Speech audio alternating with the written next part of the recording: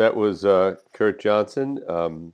Quite a scholarly guy, Phil, from being a monk to a Ph.D., working at the Museum of Natural History, kind of a Renaissance type guy in the spiritual world. Yeah, he's had quite an interesting life and a lot of surprises. I remember him telling me at one point that during his science days, his area of focus was butterflies. Right. And he wrote a book about Vladimir Nabokov, the author of Lolita, who many people don't realize was a scientist at Harvard who was Really? somehow had some responsibility for or some achievement in discovering a new species of butterfly or something. It's fascinating in his books about that. Tidbits of information you would never know if you didn't listen to us. By the way, Yes. he was a close associate of Wayne Teasdale. What do you know about Brother Wayne Teasdale? Well, one of my regrets is never having met him in person. I was at the Parliament of World Religions in 2004, which Kurt mentioned, and was looking forward to meeting him there.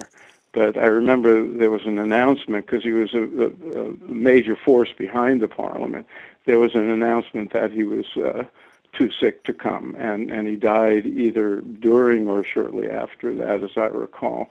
So I never met him in person, but I did speak to him on the phone, and I was very honored that he endorsed one of my books in the past and gave it a nice complimentary phrase. But he was he called himself an urban monk. In fact, I think his memoir was called Urban Monk, and chose to live a monastic life, but in the world. I believe that world was Chicago, at least at one point, and was also deeply involved with other spiritual traditions other than his own Christianity. And that was what his book, The Mystic Heart, focused on, that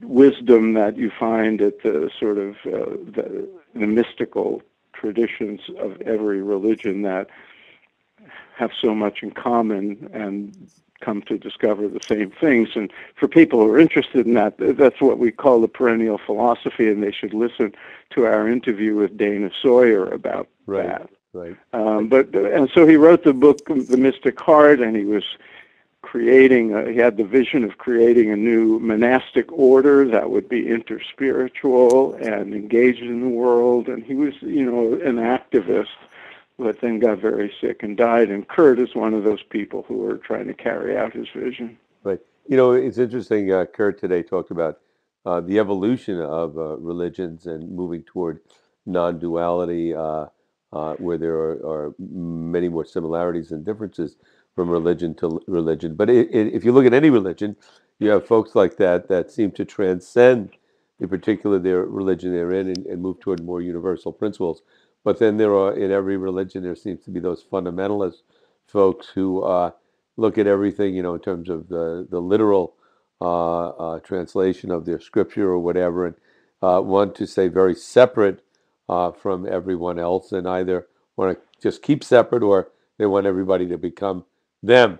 And we're seeing that play out now in the world, but I think it's been playing out for thousands of years. That's right. The question right. is, if we get to a point where, and I thought we would have been to that point by now, but it doesn't seem like we're anywhere near it, where the universal principles overwhelm the principles of difference, and people see the similarities. I mean, obviously, there's a big interfaith movement that is focused on that and all, but it seems that every major religion has those fundamentalists that would like to keep everything quite separate and not look for the similarities, but really focus on their uniqueness. And it goes beyond just focusing on differences. It goes to the core of what people identify with. And, at the lower levels of development where the identification with your tribe is fierce, and anything that threatens it is to be destroyed or combated at least. Then you run into all kinds of trouble. I mean, it would be one thing if everybody said, "No, I prefer to keep things separate. I'm in my own little silo, and our way is the right way," but left everybody else alone. It would Right. it would be very different. But and I think we're far more advanced as a species than we were in the past when tribes were killing each other routinely, and now with all the interaction we have in these pluralistic cultures that we live in and the internet and all that, I think just the interaction among people tends to elevate the level of awareness and the level of development about these things, but there's still a long way to go. And that's one of the things that is seldom talked about in the media and all that is these different developmental lines within each religion. They speak about them as if they were monolithic. Right. Muslims believe this, Christians believe that, Jews do this. But, within every one are, a vast diversity of people who represent different perspectives and Right. different ways of identifying with their traditions. Right. I mean, in American Judaism, you've always had people were defined as either Reformed, conservative, or Orthodox. But I think every religion, every spiritual group that I've encountered has those divisions Right. within You them. kind of right. They kind of mirror those breakdowns of how people approach their religions. Right. But even within each of those, there'll be differences. Right.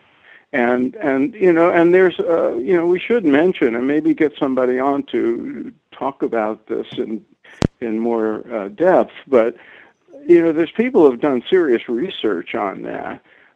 Ken Wilber comes to mind. We talked about him, and he's the grand synthesizer of all these models of development and their implications.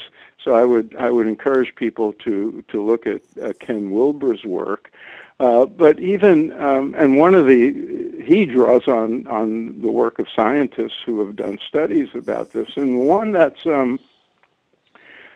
very well regarded in the field of religion is by a scientist or a social scientist named Fowler. I think his first name was James Fowler, and he wrote a book and based on his research called Stages of Faith. And in there, he talks about some of the things Kurt was alluding to. He has his own names for these things and his own way of categorizing, but it just breaks down all the human approach to spirituality and religion. Right, and we spoke a little bit about this current Pope in the Catholic Church, and that's very interesting because according to Kurt's definition, this Pope is very far along on the path of evolution in terms of religion, in terms of spirituality, where he's seeing unity and non-duality, whereas much of the church that he watches over or governs is nowhere near him in terms of that type of evolution. But what makes it extra interesting to watch the Catholic Church and what's going on there now is the Pope is considered to be, in matters of faith, infallible. I mean, that's Yes. that's a belief. So the folks that are sort of battling him, at the same time, they adhere to this doctrine of the Pope being infallible. And I'll tell you, I'm getting a kick out of watching it because I see a lot of these conservative newscasters on American TV who are Catholic really struggling with the Pope talking about global warming and being more reasonable to gay people, although they're not totally opening their arms to gays, to women, in terms of changing things in the church. But his movement in that direction has these people very upset. I think they're just hoping this Pope fades away fast. But do you particularly get a kick out of that because of your own Catholic upbringing? Yeah, I do. I grew up Catholic was it? Well, my parents were never very. I didn't go to Catholic school. They weren't very strict about it. They thought it was a good thing, but my parents made it very clear from the beginning that they did not believe one religion was better than another. This just happened to be the path we're on. And so, but I did get the catechism, and was exposed to priests and nuns, and some of them were great, and some of them were horrible, and everything in between. But the fanaticism, like this is the way, our way or the highway, and you reach a certain point in your life, I did, where you just realize that's, to me, it was silly, and so seeing the Pope push a lot of buttons in regard to that and many other areas, I'm really enjoying. Well, we hope he's successful. I'm sure that his opponents in the church can explain in kind of convoluted theological terms why it's okay to disagree with a pope because infallibility applies to certain things and not others. No, it's great. I mean, how do you argue with an infallible person? Try telling your Well, wife because he's sometime only you're infallible. infallible when it comes to certain things, apparently. Matters of faith, but that's a pretty big umbrella. So yeah, it's fairly crazy within the church right now, I'll and bet. like you said, some churches, some areas of Catholicism, some geographic areas are very supportive, and some are just thinking this is a bad pope and he'll pass eventually. So. But I think what the Pope has to probably deal with as the head of his flock, which has people at all levels of development and different perspectives and points of view, is probably similar to what a lot of us go through when we go home for the holidays, right, or have Thanksgiving dinner, right, or have conversations with our coworkers where you might have what we think of as a more developed awareness of pluralism and so forth, and then you encounter people, and how do you relate to that? How do you attempt to bring people up to a different level of perspective without insulting them or causing the opposite kind of reaction? And it's not easy. It's called family holiday arguments, and but we should have somebody from the Catholic Church on. I give you another example. I spoke to a friend of mine who's a Trappist monk. I speak to him on the phone periodically, and he said even within the church, like he's a guy that was involved very early on with centering prayer and all. And then there are Right. other elements of the church that think that it doesn't belong in the church, so they battle each other, and Sure. it's fun stories. Sure, I'm sure within his monastery there are people, who disagree with each other and are antagonists when it comes to ideas and philosophies. I always say, it's not just that. If you look at any religion, like just take Christianity, the dominant religion in the West, there's huge diversity within Christianity. And I don't just mean Methodists are different from Presbyterians, and both of them are different from Catholics.